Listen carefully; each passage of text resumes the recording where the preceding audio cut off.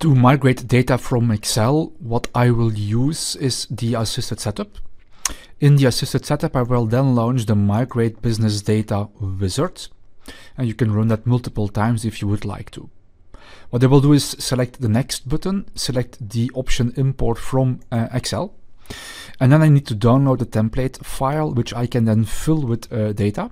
I also have the possibility to go to settings, and in these settings I can apply, for example, a customer template. Once I've done that, I can click on the next button, in which I can then choose the file that I would like to import. Here we have an Excel file which I prepared. It contains different tabs. So for example, you can see items, vendors, customers, and GL accounts. And what you'll notice is that I did not provide any GL accounts because I already have them in my tenant. However, I have some customer, item, and vendor data.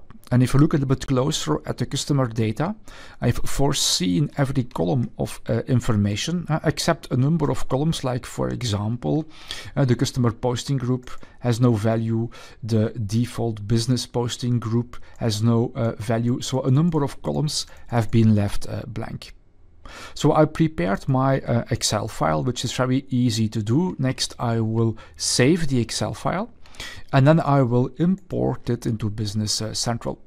So I will do that by selecting the Choose button. Then I will select the file which I would like to import, which Business Central will now analyze to see if it can be imported. Once the file has been analyzed completely, we will see that on a summary screen. Here we are on the summary screen, where we can notice that it found customers, items, and vendors. To be more specific, I have 68 customers, 68 vendors, and 149 items, which I can now import. And I will do that by selecting the Migrate button. So when you click on Migrate, all of the information which was imported from the Excel file will be applied in the different tables. In my example, the customer table, the vendor table, and the item table. Let's wait a couple of seconds and now have a look at the result. At the end of the import, the wizard will state if there were any errors during import, yes or no.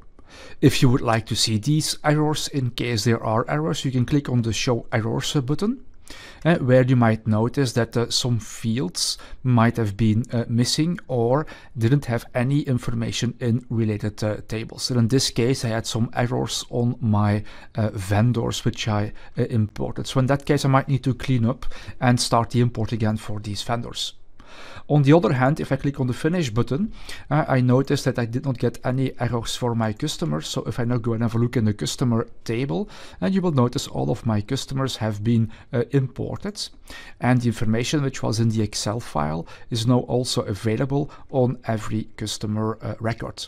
And what you notice is that even though I did not specify any business posting groups on the customers, they have still been imported because of the customer template which was applied.